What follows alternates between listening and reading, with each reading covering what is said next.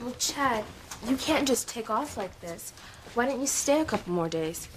But I gotta go back. Besides, I miss my place. And I got a lot of things to do. Chad, you checking out of here? He is. You knew? Uh-huh. Told me last night. Well, we'll see you before you leave, right? Yeah, sure. Good. Where are you taking me?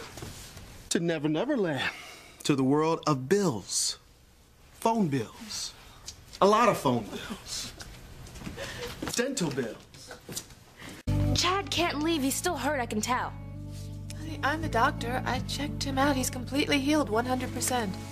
Sugar Bear, why are you so eager for him to stay? Because Chad is my friend, and he doesn't have anyone else in the world but me. Chad, I'm gonna miss you. Me too. Listen, take care of yourself, all right? Always remember, you're a special girl. You better let Chad go. Smoke. Man,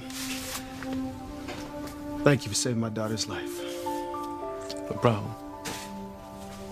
And I'm sure Whitney wants to thank you too. But she thanked me enough, you know. I don't think she owes me anything else. Chad, we'll walk you home if you don't mind.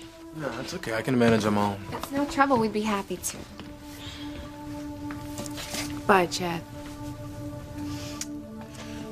Thanks again.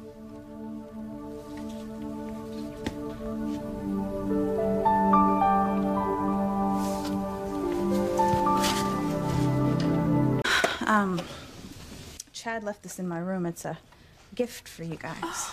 Well, what could this be? Yeah.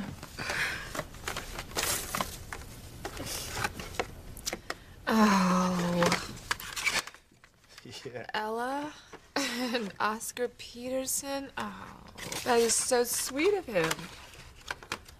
And I'm starting to feel terrible that he has to go back to his own place with no family. Well, I felt sorry for him at first, too, but it's like you said, Mom.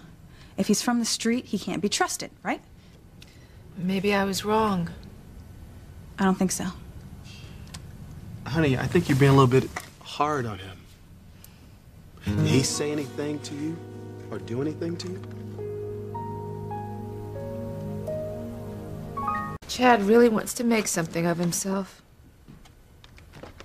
Yeah, the boy's got talent. So all he's got to do is work hard. See, that's exactly where Chad and I differ.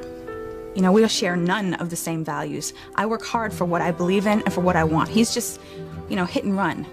Just some kid from the street. I'm so glad he's out of our life for good, you know?